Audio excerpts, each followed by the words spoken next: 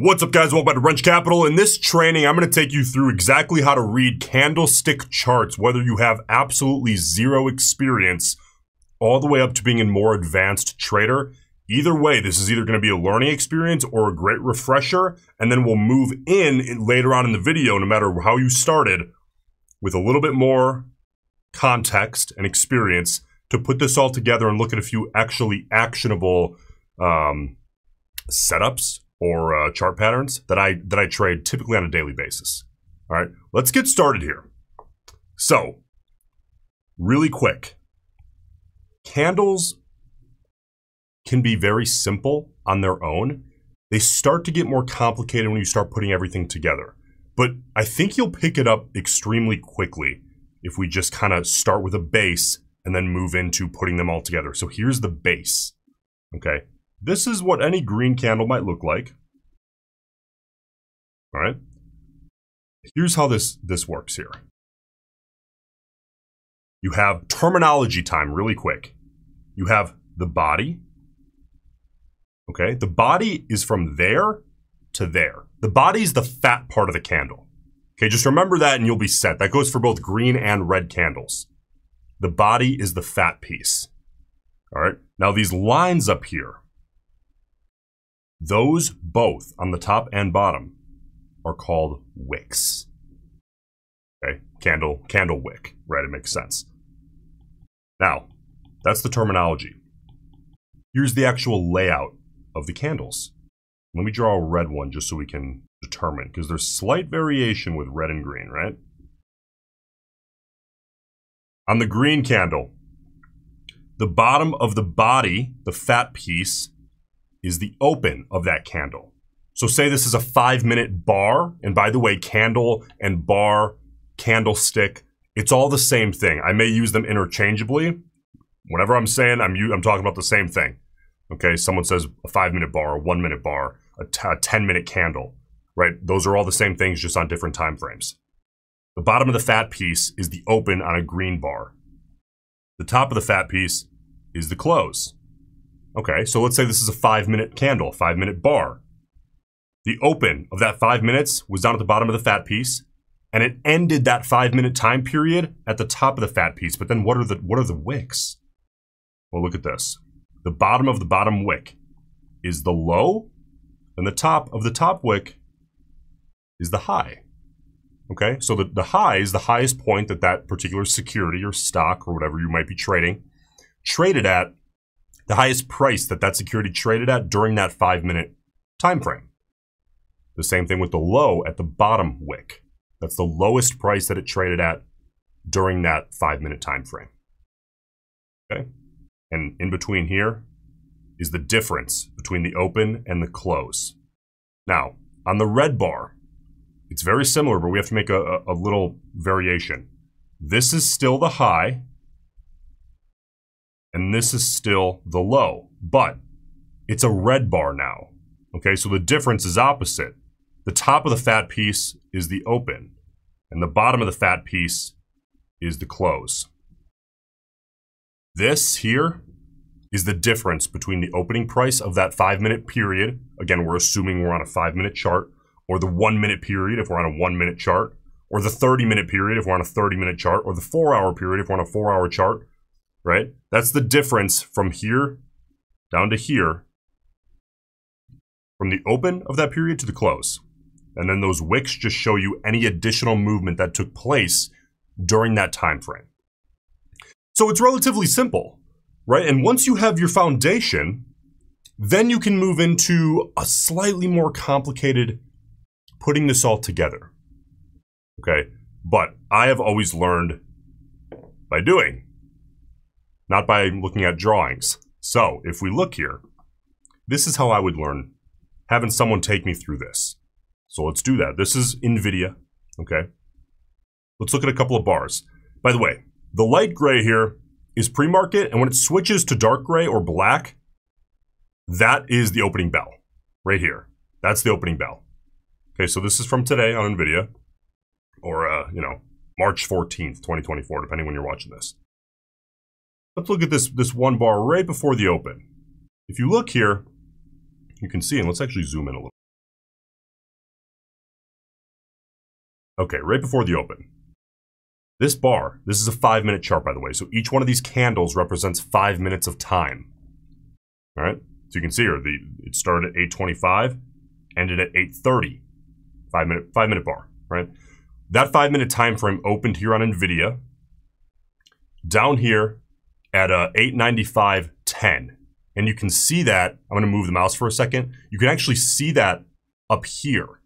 Okay, right under where it says 30-minute, if you hover over the candle anywhere, just put your mouse over the candle, depending what platform you're using. On my platform, it shows the O, right, 8:95.10. Okay, and if you look at the chart, look at right at the bottom of that fat piece, yeah, that looks right, 8:95.10, right? The close, we have 8:96. Go to the top, yep, closed right about 8:96. Notice how there's no top wick, so it closed at the high. That's something to consider, right? Now the bottom here, if you go to the low of the candle, was 8:94. Looking up at the data, again, under where it says 4 hour in the upper left. And if we go to the bottom here, yeah, the bottom is right about 8:94. Now this bigger candle, right, the open, down here at 8:95.75, okay? And the close, up here, right at about 9:01.01. Exactly 9:01.01, actually. And then the bottom here, and by the way, if you want to be more accurate, you look at the data points. If I just want to be fast, I look at the candle itself if I'm not worried about a penny or two. Because you'll notice that if you use your cursor on a stock that's in a higher price range, like NVIDIA is, it's kind of difficult to get it just exact. You know, your mouse, you might be a penny or two off. It's more accurate to look at the data in the upper left. But if you want to be quick, I just look at the candle and kind of eyeball it. Now the bottom of this candle, you can see it has kind of large wicks on both the top and bottom. The low here was 892.88, all the way down here. And the high of this bar was 902.59, way up here. Okay, interesting. Now, we go up here. A lot of people will call this style kind of a long-tailed doji, though this is a little bit thicker. Now, what's a doji candle? We're gonna get to this in a second a little bit more, but just for argument's sake, a doji candle is usually a candle that's relatively flat, like essentially nothing happened. With a long tail doji, for example, we'll have long tails on both sides, long wicks. Okay, so a wick and a tail is also kind of an interchangeable word. Now, back over here, a lot of people see a long tail doji as somewhat of a reversal candle. Guess what? Then we reversed to the downside. Okay, not that that's a certainty, of course, every time, but it's interesting to take a look at that. We're going to look at these things later. Red candle, right? Let's brush up. The open up here, 901.84. Okay, and the close of that candle, 898. Right, the high, where's the high? Right, if you can see it, 902.89. Yep, right up here. And the close on the bottom of that bottom wick, right, the close was 898. All right, and the low, of course, 897.50. Now, let's look at some reversal candles. All right, here we go. Reversal candles, I think, are important to be able to recognize, and a lot of those are going to be dojis. Now, when I say reversal candle, it tends to be something that people read as a reversal candle. It's never a certainty. Okay, you can have false reversals, right? Things like this. But what it does is it shows that it communicates information with you when you're looking at it of what buyers and sellers are really saying. Okay, I think people think about TA a lot of times, you know, TA, technical analysis, charts in general, a little bit backwards. My belief, right, my belief about TA is that it is entirely a self-fulfilling prophecy. It works because enough people believe that certain patterns or certain things work, and then they make plays based on that information. We're looking purely at psychology here. Okay, it's not the chart does something, and then we think, okay, that's going to tell me how to predict the future. What we're really doing here is looking at a chart and saying, what are the buyers and sellers communicating with me at this time? And how do I think that momentum will change or continue here in the future based on how they're acting? Okay, and or what do I think the psychological outlook is going to be in the time frame of my trade, right? The shorter, the more psychological things tend to get. The longer term you get, the more fundamental, right? If you're looking at like 5 years out in the future, technicals take a back seat, right? And fundamentals lead the way. If you're looking 5 minutes in the future, fundamentals take a back seat unless you get a huge news story dropping in that 5 minutes or something. And psychology really takes a front seat. The charts are psychology, right? That's really what it is. That's how I like to look at it, and I wouldn't want it any other way, other than being a self-fulfilling prophecy, right? Nothing more, nothing less. So quote-unquote reversal candles, okay? You have usually 3 versions, and they're all dojis. You have a long tail doji, as we discussed. Now, this candle, for example, you can see here that the open and close is oftentimes very close to each other or on the same penny. On stocks that are cheaper, like $2, you're going to get a lot more true dojis, right? Where the open price was the same as the close price. Those are the candles on your chart that won't be green, they won't be red, they'll be white. Okay, every once in a while, I'm sure you see a white candle and maybe you're like, not really sure what's going on there or what that is. That's a true long tail doji if it has tails at all. Or it can just be a true doji if it has short little tails or no tails. Okay, if there's no tails, it's usually a case of very low volume because there's really nothing moving at all. But in this case, we have just a true long tail doji. And maybe up here, you had a high of 205, and down here you had a low of 195. Just make it simple. Okay, very basic. But what makes this a reversal candle? Well, if you look, this is more so if we have candles moving higher, big green candles moving higher into that candle.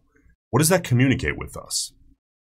If we have that scenario, assume all of these were green and strong, right? What makes a strong green bar? Well, one that looks like this. Notice how there's no wicks?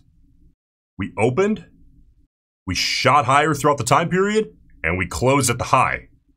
That's very strong, right? There was almost no seller intervention during that candle, at least that you can visually see utilizing wicks. Of course, there were people selling, most likely, assuming the volume is high. But it was very strong. So if we assume that all of these bars looked like similar to that, and then all of a sudden you get this, what does that communicate to us? Well, it communicates to us that the sellers came in, the buyers tried to push it up, and the sellers took it right back down. Okay? Or the sellers took it down first, and then the buyers took it up, right? And then the sellers took it back down. Okay. The timing of the way that it went is not necessarily communicated in regular candlestick charts in the way that we all typically know and love. But it tells us that at one point it went upper high to 205, as we stated, and low down to 194, and then settled again at 2. It broke the streak of these strong green bars, which oftentimes can signal a bit of a reversal. Okay, if you get that price action continuing. That's a long tail doji. Okay, but there are other forms of dojis. We have a gravestone doji, which looks like this. Okay, now let's assume that we have those same green bar patterns coming in. All these are strong green bars, let's say. And then we get what's called a gravestone doji. There's kind of 2 reasons for the name. It kind of looks like, I suppose it kind of looks like a gravestone. I've always kind of wondered. Not so much to me, at least, but kind of. They also call it that, at least I like to think so, because it typically signals a bearish reversal. That's what's being communicated. What's being communicated here is that we had, okay, 4 strong green bars, right? And then all of a sudden, we had an open here, right here. It pushes higher. The buyers try to take it higher, but the buyers fail and the sellers take it right back down to where it opened. That did not occur on those bars, did it? Okay, that shows weakness in a time when we haven't seen weakness for a while. And oftentimes what you'll end up seeing is this. Right? Again, it's not a guarantee, of course, but that oftentimes occurs because simply we're getting that communicated to us through the gravestone doji. And not because it's this magical indication, but because it's pure psychology. It's actually what the buyers and sellers are doing. And by the way, it's important to understand that on all these chart patterns, or all these reversal candles, or candles in general, the higher the volume on that particular bar, oftentimes the more definitive the movement in the bar is. For example, if we had that same pattern, right? And then all of a sudden you have a gravestone doji. And let's say the volume looks like this.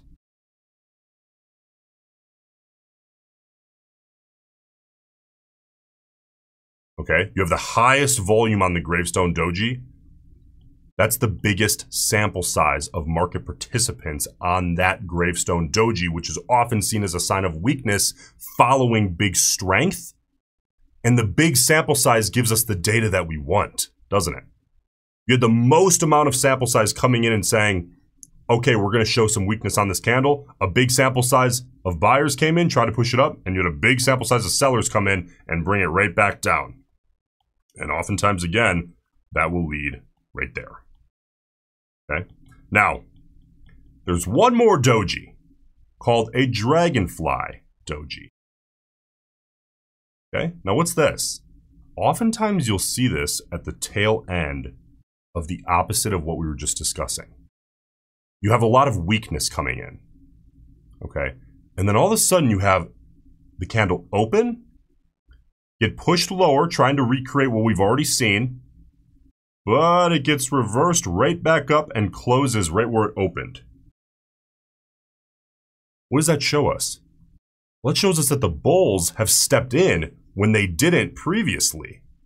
Okay? And especially if this dragonfly doji is on higher volume than all of these. That tells us that the sellers who took over on those 4 previous bars have now kind of been put to rest, at least on this 5th bar, by kind of being shown up by the bulls and closing essentially right where the candle opened. Now, there's can be little variations in these. You can have a little wick up here. This can be longer, right? This can be a little bit red or a little bit green, right? There's little variations, but don't start pushing it too much. You'll start, I think, seeing things that aren't really there in truth. And it's really important to be honest with yourself when you're looking at all these things, to truly try to see what's there and then decide, is it actually there? Okay. Now, let's take a look at actual chart patterns that I trade very frequently. So, let's say we have a market that's moving higher, or a stock that's moving higher more specifically. Okay, it's moving higher. And then what you get, oftentimes, is like little bars. And of course, most of these would have wicks. Okay, but I'm just going to not draw them. You'll have little bars that pull back. Okay, and then kind of hold. And then oftentimes what you'll see is big shoots out of the hole. All right, now a lot of times what this is on, intraday, let's say on like a momentum stock, a lot of times what you'll see is that this is on a 9 EMA or something of that nature. Okay, and maybe, you know, you would probably have this third bar may be testing, or the second bar, or the fourth bar, okay? And then you get, if I had more room, I'd draw this shooting higher. Okay, that's very common to see. Little pull-ins to the 9 EMA, for example, I have found to have a lot more edge on stocks that are in play rather than like big ETFs.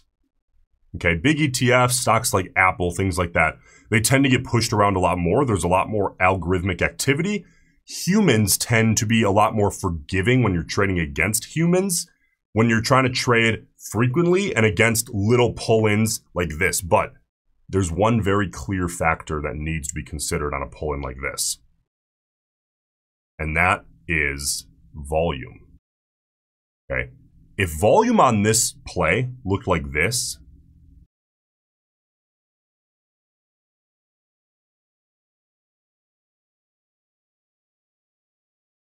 nope, can't trade that. I can't, at least. This is the setup that I would kind of call a low volume pullback, which means that I'm looking for this strength on the green bars, and then it dies as it pulls in. Okay, and then, ideally, big volume on the pull away. Right, see this candle that comes in, finally tests and pulls away, and then we already discussed that it would pull away higher up through, oftentimes there, off that previous high. Big volume on the pull away is what I'm looking for. And then on candles later on, as they push higher, right, that let's, again, assume that pussh higher. I'm out of room to draw now. You're looking for big volume, right? And then typically as it pulls away, as the volume gets higher and higher, I'll be tearing out. But what this tells us, the reason for the low volume, that I'm looking for the low volume on the pull-in on a low volume little pullback like this, right, is because we're having a much smaller sample size than we got when we were looking at the big volume on the pull away. We're getting a much smaller sample size, agreeing that the stock at that particular moment requires a pullback. You have the buyers who are pumping the volume as the stock moved higher, getting exhausted. The sellers come in and take it lower slowly, right? But oftentimes you'll see volume pull in and become lower. What does that tell us? That tells us that the selling pool is likely quite a bit smaller. The buyers became exhausted. Their volume is no longer even there. And as the volume pulls in on the pull-in, that communicates to me that there's a much smaller sample size saying that this stock belongs pulling in right now. The buyers have to kind of reload, right? Psychologically speaking. We pull into a place where people are more comfortable, perhaps like a 9 EMA. And again, oftentimes this might happen quicker over here. And then you get big volume again on the pull away as the trade kind of repeats itself. Very common. I call this a low volume pullback, but really, when this sets up in the way that I prefer, which is like big volume, 2, 3, 4 bars, pulling on a low volume back to like a quick little moving average, like a 9 EMA, maybe a 20 EMA, and then pulls away on high volume. I call that my breathe and go setup. That's how I have it labeled in my playbook. Breathe and go, right? Takes a little breather. The buyers reload, they take a breath, the sellers are there, but the sample size is small, and then the buyers come back and we go. Now, another setup. This is a flat top breakout. Okay, so let's say you have a stock. I'm just going to draw sticks because this one will require a few more candles here. Doing this. Okay, and then we come back up here, and you see we have this little top here. Now, oftentimes, what I will do in a scenario like this is and maybe, you know, these bars are touching or closer. Maybe you have one little bar that's sticking up. Fine. A little bit of variation is cool, as long as you're being honest with yourself what's really there and what's not. Oftentimes, what I will do on a setup like this requires a fast broker. But oftentimes what I will do is I will set a stop limit buy order like there, okay? And what that tells me is that, okay, if this, let's say this is $5 a share. The line is $5 a share. I might set a stop limit buy order at 502 as the trigger with a limit of 504 maybe, if I like, or 503 if I'm trading with smaller size, 504 if I'm trading with a little bigger size. Okay. What that does is when this breaks through, oftentimes what'll happen is it'll pop and stop out a bunch of shorts and it rips upside through and there's no time to do anything. So what happens here if I have this order set is I'll have it set and it'll trigger at 502. And it basically tells my broker that I'm not willing to pay more than 504. It'll still try to fill me at the best price it possibly can. But it's basically saying I'm willing to pay 502 to 504, ideally as low as possible, but I will not pay more than 504. So what happens is when this pops up through 5 and hits 502, boom, my buy order triggers, and this might move quickly, and it'll fill as many shares as it possibly can between 502, 503, and 504. Once it's up at 505 and there's no more shares to buy, it'll stop filling me. Whether it got my entire order filled or just partially filled, fine. Ideally, I want the whole order filled. But sometimes it'll just partial fill if it's moving quickly.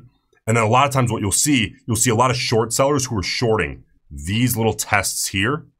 They get stopped out because they all had their stop set in the same spot, right above that obvious flat top.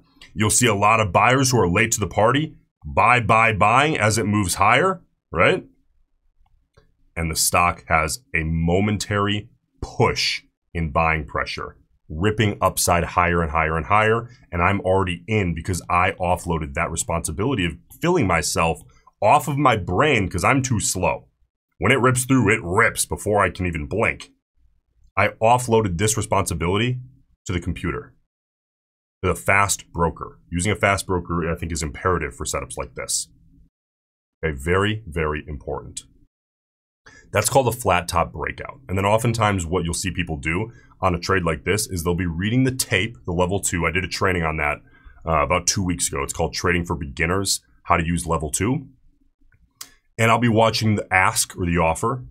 And when I see volume start to slow down on that push through, then I'll usually quickly just tear myself out. Okay, very, very effective trade. Oh, and by the way, one more thing I want to show you on this. Oftentimes what I'll do on a trade like this is I'll set my stop immediately upon getting filled. I'll set my stop for like 5 cents below my entry. So my stop will be set like here. Okay, and I'm risking like 5 cents a share, obviously, to potentially make 10, 15, 20, 40 cents a share. Flat top breaks are highly effective, but you gotta be fast. It is imperative that you're quick on trades like this, okay? Now, one more setup I'll share with you guys, then we'll move on to something else here. So, I have a setup that I've been utilizing for years now, literally years, and I've been teaching it for 3 years in our private Roensch Capital Gold server. I'm in there every single day. I send my personal scalp setup alerts. I send human verified unusual options activity because I'm always keeping track. I've been tracking that for also years now, well before I ever offered that as a service. I look through, I human verify, is that option order on that particular stock unusual in any way, whether it's dollar amount, volume, the way it hit the bid-ask spread, overall sentiment of the name, and this is going against that maybe. And then I alert that after I verify that I think it's truly unusual to the group. I work with Platinum one-on-one every day. You can take a look at that in the pinned comment if you'd like. But a very common setup that I alert in there, and actually let's do this on an actual chart, all right? A very common setup that I'll alert on there is a setup that I call the repeat offender setup. All right, this is a chart that I'll just take you through here because this was a setup today. This is Microsoft, and I have found the repeat offender, you know, not a lot. It's very difficult to come across edge on blue chips. All right, big blue chip stocks like Microsoft. But I have found that the repeat offender tends to have edge, and I have tested it in raging bull markets, boring sideways markets where you just want to rip your hair out, and big, tremendous bear markets. And I found it to have varying edge, but edge in all of them. Now, it has the best edge in, I would say, bull and bear markets, and it has the least edge, I would say, in sideways markets, because you get the least amount of instances is really the problem with markets that are going sideways. But it's very simple here. What I look for is perhaps a couple of rejections off of all this is, guys. First of all we're looking at in this setup at all is that blue line. That's volume weighted average price. The most crucial intraday indicator because it's very heavily used. Again, I only care what there are eyeballs on. Self-fulfilling prophecy. All right. That blue line is the volume weighted average price. This red line is the 2 standard deviation band from volume weighted average price. And this green line is the -2 standard deviation band from volume weighted average price. That's it. That's it. Subconscious, self-fulfilling prophecy. The way that I think about trades like this, okay, is that you tend to see stocks pull away, okay, and when it starts to set up, which it doesn't do in every stock every day, by the way, I have to watch between 30 and 60 stocks every single day to find the setups in the blue chips that truly have edge and that I'm interested in trading. But when you start to see a setup like this, where it tests, rejects, tests, rejects, tests, rejects, and then makes another test, I am often looking to take the third or fourth rejection or bounce, by the way. And I do so with, usually, if I'm trading shares, a tighter ratio, for example, I'll use something like a 15 or 20 cent stop, and usually like a 30-cent take profit if the channel between the level I'm trading it off of and the 20-period EMA is at least 25 cents. Or on a stock like Microsoft, where it's a wider, more volatile stock, I'll oftentimes do something more like a 50-cent stop, a 40 or 50-cent stop, with like a 75-cent take profit if the distance between, in this case, what I call volume-weighted average price resistance, the red line, and the 20 EMA is at least 65 cents for a 75-cent take profit. Just so we don't have too much resistance before we get to the take profit, which I have found over time to throw off any edge. You start taking trades with a 75-cent take profit and there's a 40-cent channel, it starts losing edge and having negative expected value. So this is like, what I think of this as is you have a push and a rubber band snap back, right? Because this is literally, this is the volume weighted average price, okay? You're pulling away from that, rubber band snap. You're pulling away, rubber band snap. You're pulling away, rubber band snap. And this isn't magic. This is psychology. This is somewhat subconscious. And what you see is the reason that volume-weighted average price is so important is because a lot of funds and institutions, they trade based on the volume-weighted average price if they're rebalancing for their clients. For example, if you have a fund who wants to take some profit on Microsoft today, for whatever reason, and they start seeing that, okay, Microsoft's pulling away 2 full standard deviations on the 1-minute chart from that volume-weighted average price, and they start tearing out between 1 and 2 standard deviations higher than the volume-weighted average price. Guess what they get to do now? The fund. Guess what? This is legitimate. Guess what they get to do? They get to type out a nice email to their clients, right? And they get to say, today we trimmed some Microsoft, or they get to tell them in person or however they operate. Today we trimmed some Microsoft 1.5 standard deviations higher than the volume-weighted average price. We did much better than everyone else today because that's what it is. It's the volume-weighted average price. They're selling higher than that. Okay? So you oftentimes start to see, and by the way, this is not 100% win rate, not even close. But I have found it to have edge in the way that I trade it. Test, snapback, test, snapback. Okay, and in this case, this would be the 3rd test and this would be the 4th test. Because this was more like a grind higher, pullback, and then you get that first sloppy test. I don't trade that. I don't like to trade the 2nd test if I can help it. That 3rd and 4th I have found to be the sweet spot. All right, you start getting into the 5th and 6th test. I've traded it, don't get me wrong, but the longer you go, I have found the higher the probability of a rip through. That's been my experience with the data. So I've kind of honed in on that third and fourth test as kind of my favorite place to trade what I call a repeat offender. And this is just another candlestick chart pattern that I have in my playbook and that I found to work. And by the way, I've gone through, oh man, probably, well, I know over 100. If I think about it logically, I know it's over 100. I've gone, and probably more. I've gone through many chart patterns, and my playbook to this day is like 10 to 15 setups. Okay, that I have found through forward testing have statistical edge. Okay, and most chart patterns don't. That's just the reality. So it's really interesting. Oh, and by the way, that one that we were talking about, like the low volume pullback, here's something like this. A lot of people would also call this a bull flag. Okay, I like to call it a breathe and go. I never learned it as the bull flag. This was something I kind of, you have to understand, I didn't really go about this the most efficient way. I learned everything I could for free. I didn't pay any money to learn how to trade. And at least when I was learning, I never looked into like resources that taught me what's a bull flag. So this is something that I kind of ended up having to learn myself through experience. High volume pull away, lower volume pull in, higher volume rip upside, taking into consideration that those volume bars. And only was it later that I learned that a lot of people trade this as a bull flag. However, I think I approached this from a psychological perspective, where I think a lot of other people approach this from a technical perspective. And we both kind of came to the same conclusion. But I prefer to think about this as true price action and volume action, actually communicating with me a story of what's really happening here. I'm not just seeing bars on a chart.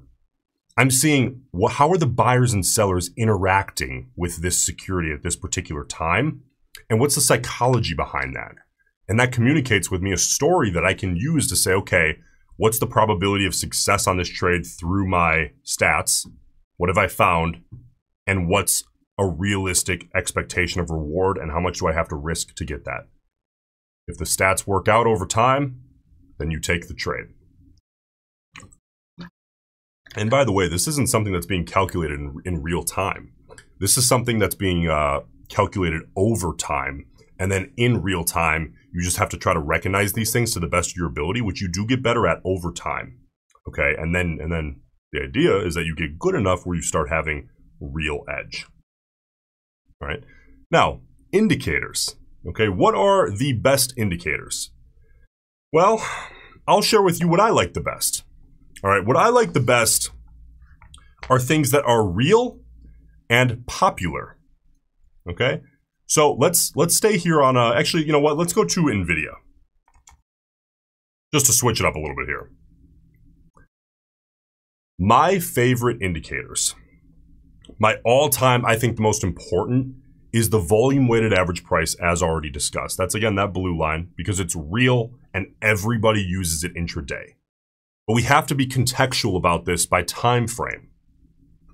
All right, the volume weighted average price, I think, is the most important indicator we could possibly put on a chart because it's the most utilized, but it's only that on the 1 minute and the 5 minute charts intraday. Those are the only two I use it on. But on the 1 minute chart, for example, I think it's by far the most important because it has by far the most eyeballs. Again, whenever I say anything regarding indicators, please keep in your head self-fulfilling prophecy. So why do I like the volume weighted average price? It's measuring something real. It's literally the name is what it's measuring. And every intraday trader that's using a 1 minute chart or a 5 minute chart, especially a 1 minute chart, is using that. So I want to know where that's at because there's a lot of decisions being made around it. Now, next up, on a 1 minute chart only, my favorites are the 9 EMA, the 20 EMA, EMA stands for exponential moving average, and the 50 EMA. For example, on this chart, the yellow is the 9, the purple is the 20. That's what I measure the channel width off of, by the way, between, let's say I have a repeat offender setup like we just discussed, off of volume weighted average price support, that green line, the -2 standard deviation band. I want to measure the channel width between there and the 20 EMA, the purple. Okay? And then that white or light gray is the 50 EMA. Now, full disclosure. EMAs, I prefer to use EMAs over SMAs intraday for scalping.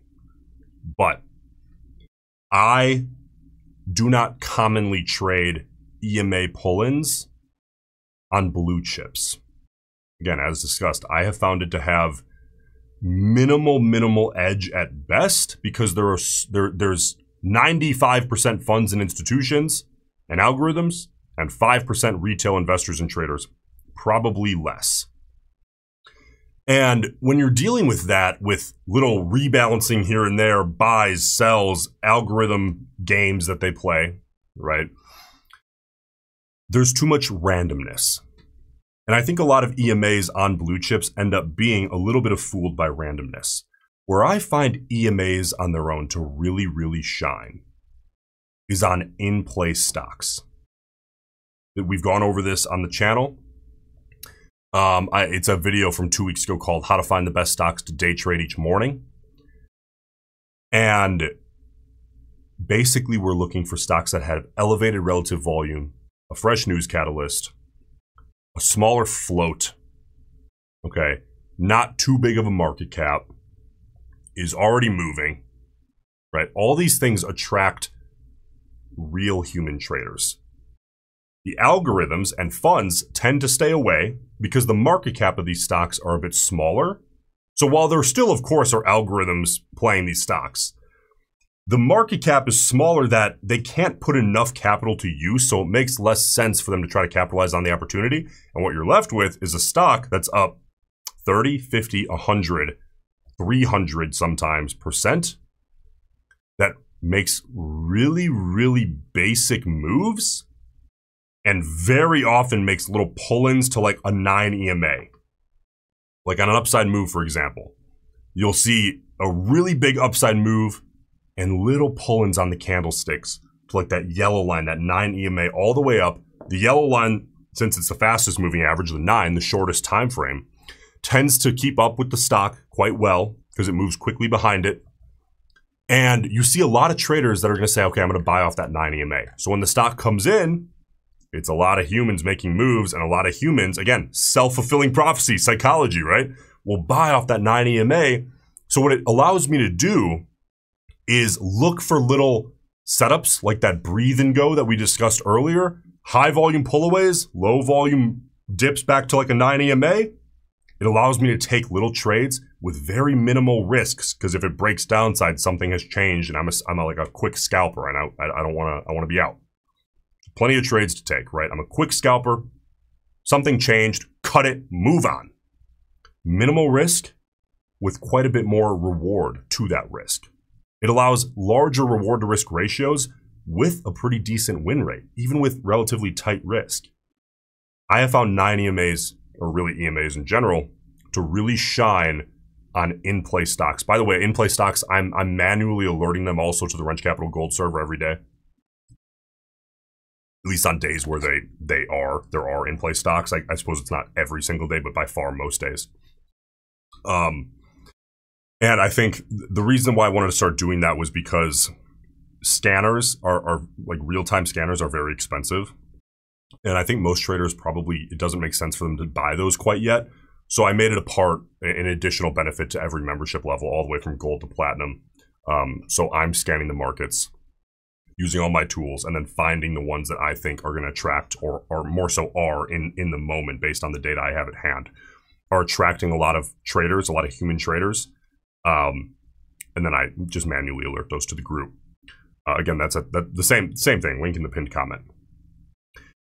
Now, aside from the EMAs, volume, again, is the last most important indicator that I use intraday. Volume is real. Volume is raw. Volume is data. And volume mixed with a candlestick chart pretty much tells me everything I need to know. It's so important. And I used to actually, just full transparency, I used to deny the importance of volume. And in the last few years, I have very, very much so started to take volume seriously, and I've seen the greatest benefits from doing so. I have a much deeper understanding. And, you know, if you guys subscribe to the channel and keep watching, I hope you do. I'll be at this for as long as I can be. You know, tracking the volume is just one of those things. And you'll see over the years that I will never stop learning the same way that you will. I think even some of the best traders that I've ever talked to, no one has claimed that they know all the answers, ever. All of us are just trying to get better each day. That's all this is.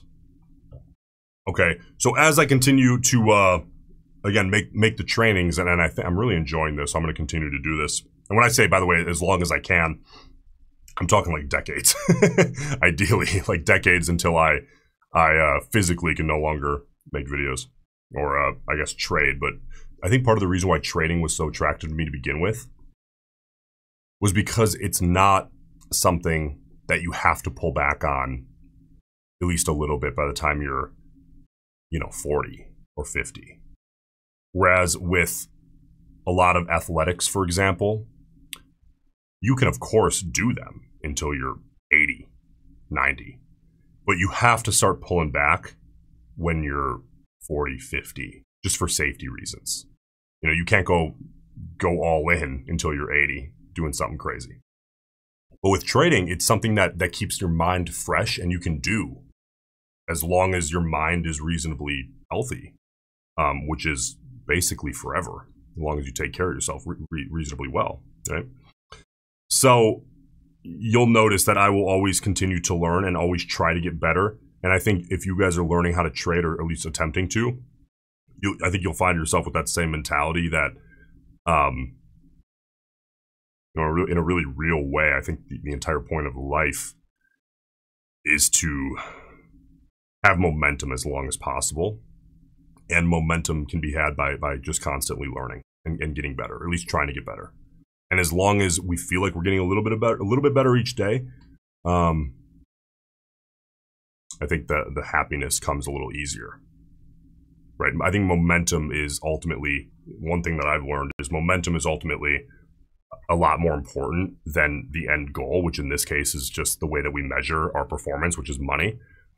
The momentum of getting better is very important. So please, you know, even if you're not at your goal yet, this is going to sound like a cliche. This isn't a money lecture. This is more so just like, if I could start over, I'd tell myself this. If you're just starting to learn, you're like, well, I just wish I was a big whale trader. If you really want to get there, you can. You have decades to do so, even if you're a little bit older, right? But it's really important, I think, to try to enjoy the beginning of the process, because you'll look back on that fondly once you do have what you first of all saw as the point of all this, and then you get that, and then you realize that the point was kind of just trying to get better each day. So, you know, if there was one thing I could tell myself at the beginning of all this, it's try to enjoy the process as much as possible, because as long as you're willing to work every day for years and years, it will happen, but there's no reason to look back and say, you know what, I was really unhappy when I was learning how to trade. There's no reason for that, because it's going to take time regardless. So you might as well enjoy the process. At least you can look back on it fondly at that point. Now, longer term indicators, because that was intraday. All right, longer term. Now, what do I classify as longer term? The 30-minute, the 4-hour, and the daily are what I would classify as longer term. The 30-minute here, you'll notice I only have 2 indicators. Well, 3 if you want to include volume. This is the 50. The white line is the 50 simple moving average. The gray line is the 200-day, sorry, 200 period. We're on the 30-minute chart. Simple moving average, and then volume. All right, the 4-hour, same deal. 50 period, 200 period, simple moving average, and volume. Daily. Okay, each candlestick represents 1 day. You have the 50-day moving average, right? It's the 50 period, but we call it the 50-day because now we're on the daily chart where each candle represents 1 day. The 50-day, the 200-day, and volume. You're like, well, what's this down here? You lied. That's another indicator. That's implied volatility. I want to know the implied volatility on each particular security because that tells me a lot about what I need to know as far as trading options on that particular security. Implied volatility, this is for another video, but it very heavily influences the pricing of options through the Greek vega. Okay, if you haven't studied the Greeks and you want to trade options, I encourage you to do so once you get, the charting down. But please don't ignore vega or implied volatility. It's the culprit for a lot of options traders, and I think if you do ignore it, you'll find that to be the case. And if you pick it up immediately, I think you'll find yourself to be in a much better position in the same amount of time after you kind of, go through the paces and really figure things out as far as options are concerned. Now, multiple time frame confirmation as far as charts are concerned. So something that I'm always talking about over on the Roensch Capital Charts channel, I do daily analysis, technical analysis on a bunch of different stocks. NVIDIA is actually one that I'm covering every single day right now. We always look through the 30-minute, the 4-hour, and the daily chart. And what I'm typically looking for is multiple time frame confirmation of a particular story. Okay, so for example here, let's say we have the 200 period moving average sitting right at about 898 here on the 30-minute chart. Well, let's say we go to the 4-hour chart, and let's say this 50 period was a little bit higher and it was at, 895 to 900. Well, what does that tell me? Now we have both a psychological potential barrier on the 30-minute chart because everyone's watching that particular moving average on the 30-minute chart, a very popular time frame, and everyone's watching this particular moving average on the 4-hour, a very popular time frame. Now we have two potential psychological barriers in the same 5-point range on NVIDIA. That's multiple time frame confirmation of something to watch out for and be aware of if I'm trading NVIDIA a little bit more actively. Okay, and then even more so, if we go to the daily now, and let's say again, just for argument's sake, this 50 period, let's say, or the 50 day, let's say it was up here and it was right at, 899 or something. Well, all of a sudden things are getting crazy because now we have those three and we have to consider the fourth one of the psychological round number of $900 a share. All right. I think really crucial to always look for multiple time frame confirmation, and the more time frames that you're able to confirm something important on, psychological levels, technical levels, and highly utilized psychological self-fulfilling prophecy indicators, the more time frames you can line some things up on, typically it adds a little bit of strength with each additional time frame.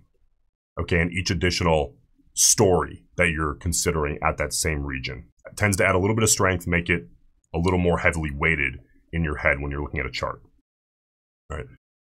Now, to wrap this all up, by the way, I hope you've learned a lot thus far. If you have, please subscribe to the channel. I'm going to be uploading these a lot. Different style of trading trainings, things that I think are very important. Basically, just giving you everything I know.